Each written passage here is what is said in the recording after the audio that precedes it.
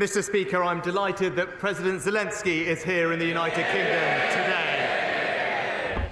Mr. Speaker, our objective remains to ensure a Ukrainian victory in this conflict. Vladimir Putin's aggression cannot be seen in any way to have been successful, and that's why we have accelerated and increased our support militarily for Ukraine this year. It's a decision that I took as Prime Minister. Today we are going even further, not just having provided Challenger tanks and being one of the first countries to do so, which catalysed the provision of tanks from other nations as well, but also today to move to start training Ukrainian Marines in the advanced capabilities they will need to mount further offensive, but also to train their pilots on advanced combat aircraft. So the House can be reassured we will continue to support Ukraine to ensure decisive military victory on the battlefield this year.